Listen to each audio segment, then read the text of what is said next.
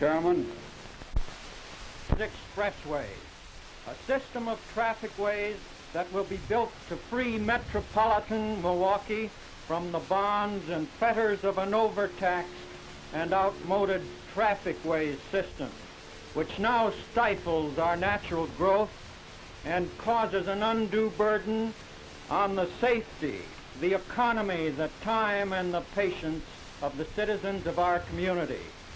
The job begun today will be a long and a difficult one, but the hardest part of it is behind us. Thanks to the courage and determination of our public officials, and particularly to the members of Milwaukee's Common Council and Milwaukee County's Board of Supervisors, that start is now to be made.